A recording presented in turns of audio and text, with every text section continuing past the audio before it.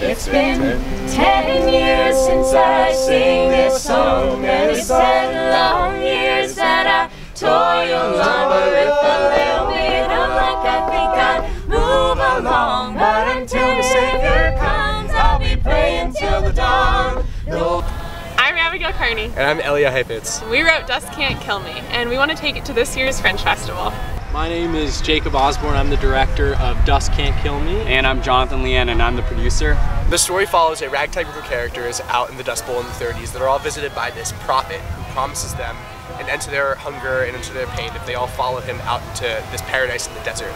And they all decide to go, but obviously it doesn't turn out to be what they think it's going to be. Promised land not quite as promised.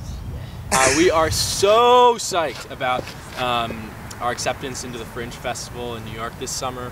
We just can't wait to share this show more. No, I am not the Son of God, but I'm burning like a lightning rod.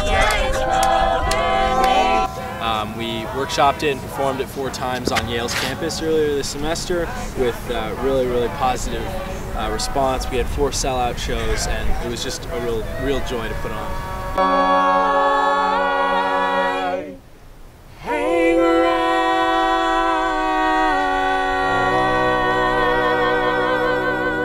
Because we've done this before, we have a really keen sense of the budget, what we know our aesthetic, and we know what we want, and we really want to take this to an entirely different level in terms of scale, in terms of the conception of the show.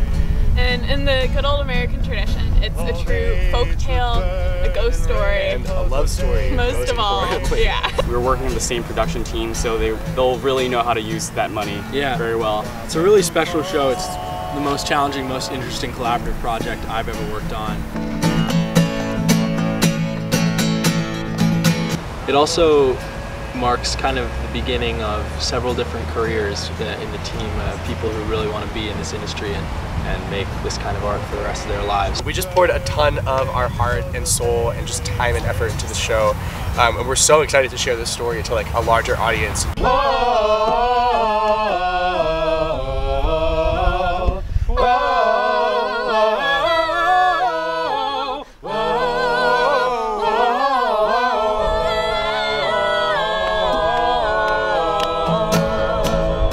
So thankful if you could give a little, come see it, and listen to some pretty badass folk music.